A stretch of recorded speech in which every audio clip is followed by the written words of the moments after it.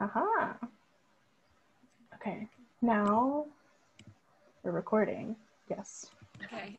Alrighty. Hi, everybody. This is going to be our second beginner witch basics class, and it's over candle magic by me. So what is candle magic? So candles you can describe them as one of the simplest forms of magic, like the one literally everybody, if you celebrate your birthday, you do this. If you blow on your birthday candles and make a wish, that is a type of magic. Ego, jeez. So candle magic, it's basically focusing your intent and manifesting a desired outcome through the candles, and that is the base for a lot of beginner spell work. These candles, they can be used alone or with other magic practices, but really for magic, to practice magic, you don't need any specific tools. Like you don't even have to use candles in your practice if you don't want to. Okay. And first, before we even begin, I want to tell everybody that you should always practice fire safety. So you never want to leave a burning candle unattended. You don't want to leave it where your pets or small children can get to them and get burned. And you always want to use a fire safe container or a surface so that things in your home don't really catch on fire. And when you're burning candles or herbs, you want to make sure that it's in a ventilated area so you're not going to suffocate yourself. Or set off your fire alarm like I have many times. Yeah. So there's a few different types of candles. The most common ones that you see are tea lights. And I have some examples, like I have this little tea light, it's blue. And then bow tip candles, they're a little bit taller. I don't have one of those. And then there's tapers. They can be the long, skinny ones like this one. I have a black one. Or just a smaller, a slightly chunkier one. These are both types of taper candles. And then there's pillars. Those are really, really thick and round and tall. This one I have is super huge. It's my big boy. It's literally as big as my face. And then there's also prayer candles. They can also be called vigil candles or devotion candles. Those are the tall ones that are usually in glass. Yes. I'm so proud of this big candle. I got it for $5 at Target. And then there's figure candles. Those usually are used with people who worship deities. They're dedicated to specific deities. And I really like this first one because it's a figure of a man and he also has a wick on his dick. And then for candles, they're made out of different types of waxes. The one that you're going to find most often in candles bought in stores is going to be paraffin wax or petroleum wax.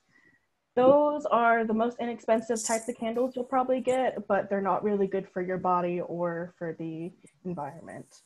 If you want to go more natural route, you can use soy wax candles, there's palm wax candles, or beeswax, but those ones are usually a little bit more expensive. Continue. So for a lot of candle magic, people will use different colors for different like intentions. So here I have a little figure. It's just different colors and the typical associations with those, like black ones are usually for safety or protection. Red ones are usually for like love or strength. And if you don't have to have like a specific, like all these different types of candles. Like rosemary, it's a universal replacement for any herb. White candles can be used to replace any color. So it can be used for any type of spell. And then I just wanted to put a little reminder that associations are not set in stone. Like if you want to do a love spell for yourself and you don't have a red candle, you can still do the spell. So different cultures and different practices, they have different associations. for colors and herbs. I think in the Philippines, somebody said that red was for protection. So some of them differ, but at the end of the day, you are the most powerful element in your craft. So just use whatever you feel you want to use and it'll be okay. Okay, so preparing your candles. Before starting any type of spell work, people usually take several steps to prepare their candles before they actually move on to the actual spell work. You don't have to do these, they're not required, but people will cleanse the candles that they use. People sometimes say, like on TikTok, that the store-bought candles, they've been through so many different hands, so many different energies, that you'll want to cleanse it before you use it for your spell work. And then you can dress or anoint the candle. This is usually with different oils, spreading it along like the side of the candle and then rolling it in herbs for the intentions that you're wanting. And then of course you want to set clear intentions. So if I was going to use this black candle for protection, I would dress it in protection herbs and while thinking about my intentions, like this is going to protect me from any negative energies. And these steps, they can become a ritual that you perform every time before you do spell work. And they'll give you time to concentrate and meditate on your outcomes. Oh, yeah, feel free to ask questions. If I don't see them, somebody else may answer them. Okay, and so how to use candles. And again, candles are not necessary for witchcraft, but they do have a lot of different types of uses. You can use candles alone, but people will reinforce their intentions to make it a little bit stronger with different herbs, oils, carving sigils, to just give a little extra oomph to the spell.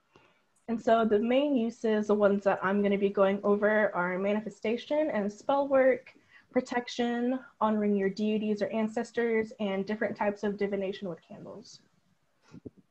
Okay, and the first one is manifestation. So like witch talk or witch blur, a lot of the candle spells that people talk about are going to be for manifestation. They're usually a specific color and then dressed with specific herbs. Somebody's mic is really loud. So for example, you would use a green candle with bay leaves for a wealth spell. And then you can light these, put them out, and then relight them like any time that you want to manifest your intentions. Yes, this is being recorded and it's going to be posted later, and the presentation will be as well.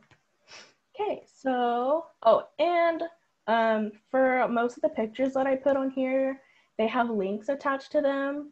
So you can go onto those links and they'll take you to recipes or steps of how to prepare these different candles. So, yeah. The second type is protection. They are very similar in their purpose with manifestation candles. They're usually used with different herbs and sigils, because protection is a really big part of spell work, I think, because we always need protection. You can also melt wax blocks if you have leftover wax from drippings on your candle. And after you melt the wax with different herbs that you want, since it's just like a little mass of wax, you can place them around like along the floorboards or on top of the doors for protection. Okay. And then honoring your deities or ancestors. I just want to say, if you're just starting witchcraft, working with deities or your ancestors or entities is not really beginner friendly, but you can still worship these entities and give them offerings and create candles in their honor. So it's kind of just giving respect to them and not asking favors of them, because that's not really beginner friendly. So some people, they will buy candles for the purpose of honoring their deities or ancestors. Like, I used to work with Hades and Persephone, and I would always get Persephone either a pink or red candle, and then Hades a black or purple candle, because that was what they liked. But you can also use candles that you already have and dress them with sigils that are for that deity and herbs that you think that they would like. And people also use figure candles for deity and entity worship. Okay. Alrighty, and then the first form of divination is reading flames. It's kind of just self-explanatory. It's just reading how the flame acts while you're interacting with it. And here's just a few explanations. So if your flame starts standing taller, the thing that you're thinking about is probably coming, and you have been heard by the spirits. But you want to make sure that you're trimming the wicks of your candles before you light them and do spell work, because leaving them longer can make them react differently.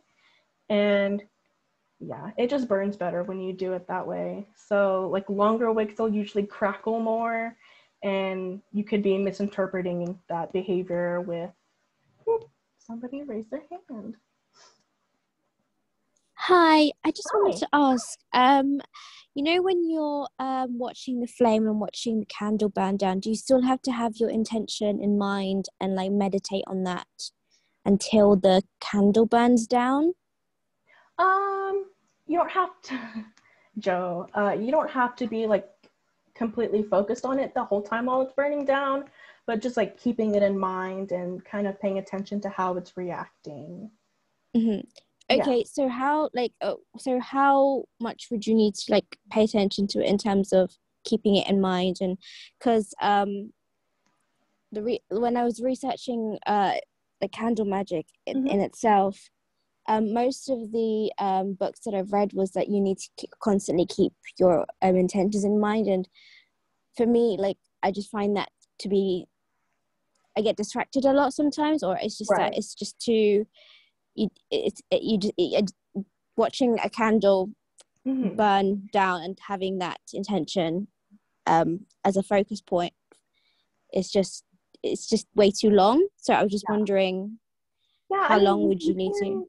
You can get distracted. You can do other things. Like after we did the Paganito in the server, a lot of people stayed on Discord while their candle was burning down. So we were like having conversations while it was still burning, and just look over every so often.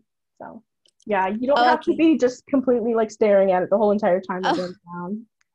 Okay, that makes it better. Okay, thank you so much. Yeah. Alrighty. And then the second form of divination is reading the wax or scrying the wax. This is usually done with like a pitcher or a really big bowl of water. Some people say you have to use like pure water, purified water, not just stuff you get from the tap. But you use what you have, honestly. So I have a couple steps, like simple explained steps for how you can do it. Oh no, sorry. How you start scrying or reading wax. And this is kind of a more intermediate form of divination, because interpreting wax can be kind of difficult. So whenever you want to start scrying wax, you'll want to make sure that your space is cleansed and thinking of a question that you want answered. And then you can pick a specific candle. A lot of, I guess, websites said that you need 2 different candles of specific colors, but it can really just be any candle. You light it and then let the wax burn down a little bit, so it has like a little pool around, like enough that you want to spread on the water. And then when you feel that it's burned down enough, let the wax drip into the water, and you'll want to do it a little bit slowly and like move it around so that it doesn't just plop in one big mass in the middle of the bowl. And then let the wax drip as much as you want. Be careful not to let the wax get along the side of the bowl because that can mess with the meanings, I guess. And don't let the flame burn your hand, obviously. And then when you feel that it's dripped enough wax, you will just let the candle out and then let the wax harden a little bit and start taking out pieces and looking for symbols, letters, numbers, or any like distinct shapes or figures. Des, I know you did this not too long ago. Would you like to talk about that? Yeah, so I learned it from Elsie actually, and Elsie is going to be teaching a wax divination at some point for you guys. I was a guinea pig. I will say, out of the forms of divination I do so far, this is the hardest one. And the reason it's the hardest one is because unlike pendulum and unlike tarot, there's no specific meaning. It's going to be 100% up to your tuition. So you have to really build up your tuition to it.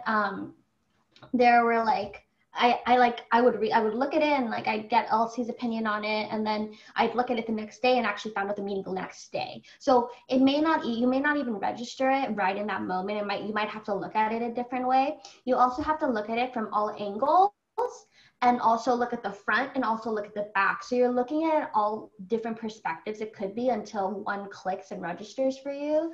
Let me think. Yeah, when Elsie had me do this as well, she did like, for me it was different.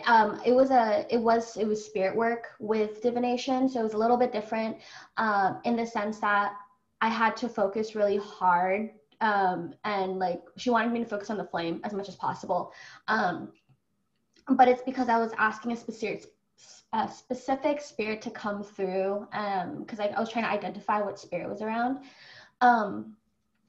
But I will say it was fairly difficult. The reason it's not beginner friendly isn't because it's unsafe. It's just because it's challenging to read. So it's not a matter of safety at all. This is fine. It's really hard to do.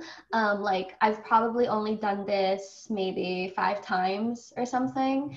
And it's not something you would just like frequently do because it's not, you can use it in daily practice, but I would say it would be challenging to do in a daily practice. So it's kind of for larger things in my opinion, but you know, divination. I will say that Albulario would use this, and this is one of, I don't know where Eco is, but this is one of the ways Albulario would do diagnoses. So if you don't know what albulario is is a form of witchcraft. And again, here we recognize witchcraft as being a large spectrum of things. Older Filipinos are going to say albulario are not witches, they're healers, etc., etc. We can have that debate all day, but albulario would use this. And so, for example, if it was duende, right? The picture that would usually form is like a duende in the shape of the wax. Another example is like maybe a duende in a tree, like in the hole. And they would like say like, did you go into like hide into a tree that was like open? And then the patient might be like, yeah, I did. And they're like, there was a duende in there. That's why you got sick, because you ran into the duende. So those are some of the ways that it was utilized. Or this is still very much utilized, which is why like Elsie knew about it.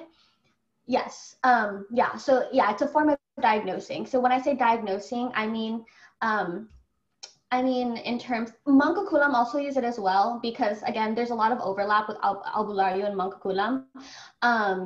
In terms of like the practice is like, again, both use oraciones, both use like similar forms of things. We went over this before. But if you have questions. Mangkukulams use oraciones a little bit less, but. Yeah. And it depends too, because Eco actually doesn't use oraciones. So it depends on hereditary practices that are going to differ from family to family. But in terms of just like this, when I say diagnosing, that's spiritual diagnosing, and it could be also physical, but it's usually more spiritual. So or sorcery illness. So spiritual illness would be like getting sick from duende, as an example, as their spirits. And sorcery illness would be like a curse or a hex from like someone. So those are two different illnesses that could be diagnosed by wax. Yeah. Yep. And then I guess I would say the wax scrying is really similar to tasseomancy, the reading the tea leaves, because just random shapes will appear and you'll have to find them and figure out the meanings of those. Alrighty, and then you can also read the behavior of a candle while it's burning, not the flame behavior, but the actual candle.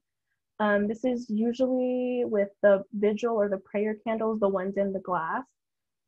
People really like to interpret the wax, how it behaves in the candle, and the soot around it to determine how effective the spell that they did with that candle will be. So here's just a couple explanations. These also have a link to them to another website, which has more in-depth explanations of these behaviors. So one of them that I found said that once you did your spell and let the candle burn down, if it left more than half an inch of wax in the bottom, then the spell wasn't really effective, or it may only yield like partial results, like it only did it halfway.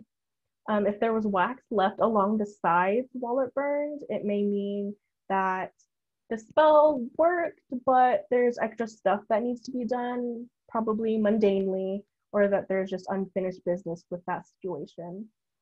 Okay, we have 10 minutes left. So in 10 minutes, the room will close and you can just click the link again and pop back in, and then we'll keep going. Okay, and then if there's black soot around, like in this top picture right here, it usually is considered negative and that the spell is facing blockages, or it could just mean that the spell can't really help unless you do the mundane things first to solve that problem. And then white soot is usually considered positive and could signal that the spell is receiving help from the spirits, whether that just be your deities that you're working with, or your ancestors, or your guides. Alrighty, and you can also make your own candles. If there's leftover wax, you can remelt it and then pour it into other vessels to make new candles. You can also remelt the wax and add different herbs, oils, based on your intentions, and just make them look pretty and smell good. On this bottom middle picture, you can reuse the little tins that come with the tea lights. If it's plastic though, I wouldn't really reuse these because plastic isn't very good when it gets reheated and will just smell gross. And also don't reuse glass that your candle comes in. If you reheat it and cool it and reheat it multiple times, the glass will explode, and that's not good. So these top two pictures is a reused tea light tin, and it also uses the little white stringy part of an orange on the peel to reuse as a wick, because those burn pretty well with the wax. And then on the bottom, I have a couple little candles that are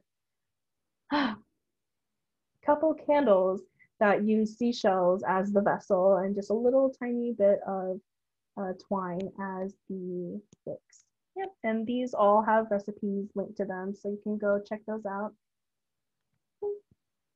And then some people don't light candles, or some people who are like in the broom closet can't use candles for spell work, really. So there are a couple different options for those. You can use wax warmers. You can mix the wax with different herbs and oils, and then oil warmers, pretty much the same thing. I was kind of surprised. I've seen a couple of things about people using oil diffusers or like the humidifiers and adding some essential oils and herbs into the water. I don't know how good that would be, getting clogged up with herbs. From a traditional Chinese medicinal standpoint, if you're using an oil diffuser, please do not use whole essential oil blends. Please don't do that because it puts other types of oils into your body and into your lungs, and it's hard to get back out. So if you're using an oil, let it be like a few drops of the essential oil in water. Yeah. Yes. Always be safe. And then you can also use the flameless candles or electric candles. I've seen a lot of these at like Walmart and dollar stores. And they usually come with like a little remote. So you can actually change like the colors of the electric one to fit your intentions, which I think is pretty cool. And then how to extinguish your candles. This, I guess people don't really think about this of like, it's just an unimportant thing. Like I just blow out my candles. But some people think that it's disrespectful, I guess, to the element of fire or to the deities or the entities the candle may be dedicated to. And I've also heard some people say that it's blowing your intentions away. So the spell becomes ineffective after that, I guess. I don't know. People have a lot of different beliefs. So if you don't want to blow out your candles, you can use a couple different other methods. This picture right here is of a snuffer. So you just put it over the flame and it just suffocates it, and you don't have to deal with, I guess, that gross smell. And then dipping the wick also reduces the smoky smell, candle smell, I guess. They just use like a little stick or like the end of a pen and dip the wick into the wax so it extinguishes it, and it just recoats the wick in wax. And then some people, I don't like doing this, use your fingers. You just lick it and then pinch the flame. But that, if you don't do it the right way, it could be really painful. You get wax all over you, or just the fire will burn you. But if all else fails, I guess you can just drip like a few drops of water onto the flame and it'll take it out super easily. And then here I just have a few links to a couple other resources.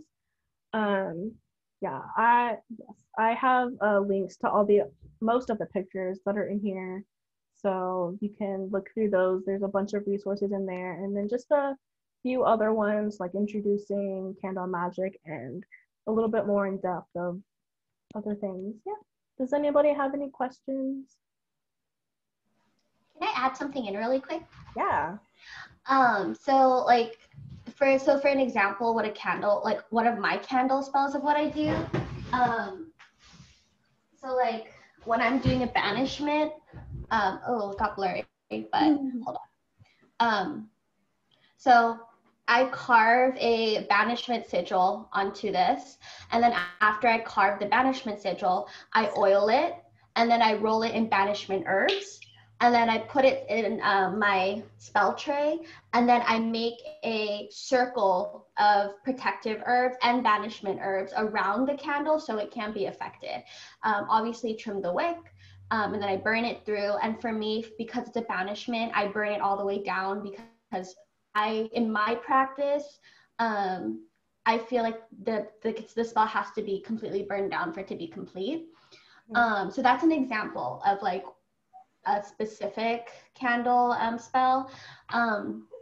Another thing I was going to add is when you're doing candle magic, you're going to notice the effectiveness of the spell and the energy of the spell is going to show in how the flame looks. So I've had experience of where I've had like 4 candles dressed the same, tea light candles, and then for some reason a single one of the candles completely like engulfed itself. Like they were all dressed the same. And so for me, what that means is that candle specifically had the most energy, because I did also call upon a different anito for each candle. So this was actually recently. I'll post it in probably maybe candle or divination or candles, or no, I'll post it in spell so you guys can see the picture. But I called upon a specific spirit for that one, and the energy was just massive in comparison to the other ones. Like tea light candles, typically if you're gonna burn them, don't engulf. It completely engulfed like this high. So It was huge. yeah, exactly. I was just like, oh, hello. So when you're doing your spell work, the flame will be telling you how much energy is, like how effective the spell's working and how strongly it is. That's something to pay note of. If you need help, send a picture of it. Feel free to send it to us and we can help you determine that out. That was kind of what I was going to go over. Do you guys have questions other than that? Yes, questions.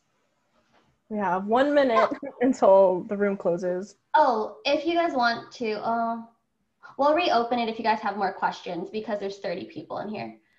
For free starting candles, how do we keep them? You melt the bottom and then you stick it down on something. You stick it on something that is flame friendly.